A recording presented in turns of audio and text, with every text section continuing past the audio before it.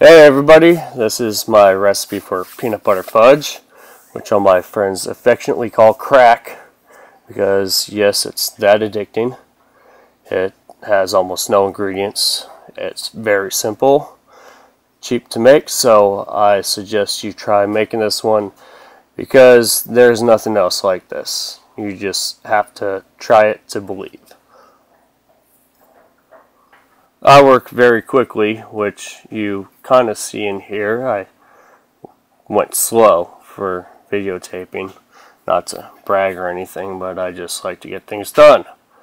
So I chop the butter up into smaller chunks, throw it over medium-high heat, and while that starts melting, I start with the evaporated milk, which you usually open with a church key, but I don't have one, and I don't feel like buying one, so just use a can opener. There's 2/3 a cup of that in there. It's actually 5 ounces, but 2/3 a cup is close enough. Add that, and now we go with the sugar. Those three ingredients together are going to be the base of your fudge. We're going to boil this for a while to about the softball stage, 234 degrees. So mix it up nicely here, and still over medium-high heat, we'll let that come to a boil. While it's heating up, I get my peanut butter ready because it's kind of messy. I found some Reese's peanut butter, which is hard to find. It tastes like peanut butter to me, nothing super fancy. So use any peanut butter you have, just as long as it's creamy.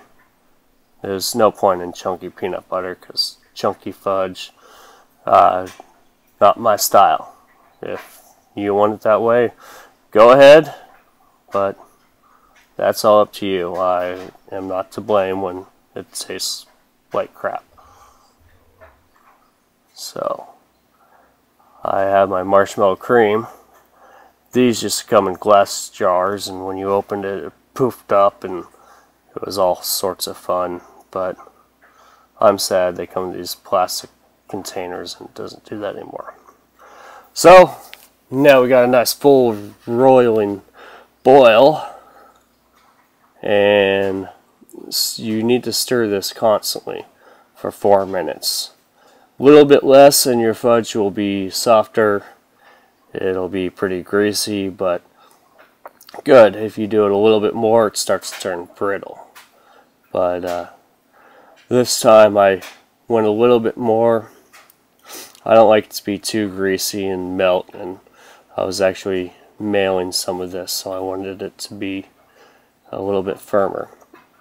From there you add your flavorings, which is peanut butter and marshmallow cream.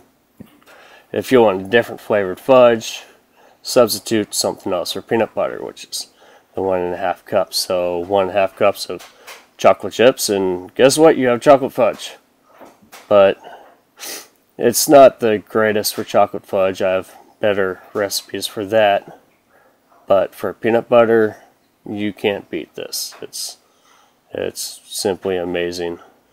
This isn't a recipe I really created. I just modified a different recipe. So mix all of that together. I guess if you wanted, you try other things. They have all sorts of different chips with the chocolate chips. You can get butterscotch chips, but butterscotch fudge does not sound good to me. If you want to try it, go ahead and experiment. Let me know how terrible it is. So we're going to mix this up till it's all incorporated. And our one last ingredient is vanilla. And notice I don't use a measuring spoon because I'm just that good. I use the cap. Figure it's about half a teaspoon. 2 of those, you get your teaspoon. And you know, nothing in cooking is all of that precise. Baking, yeah, it's kind of precise, and people will say, you know, you have to weigh it instead of measure by volume. But you know what? Screw them. I just throw things together and it always turns out, so how can I be wrong? So perfection is not what you're going for. So smooth all this out. You're going to cool it. I throw it in the freezer to cool faster, and there you go. You got peanut butter fudge. It's amazing. Thanks for watching.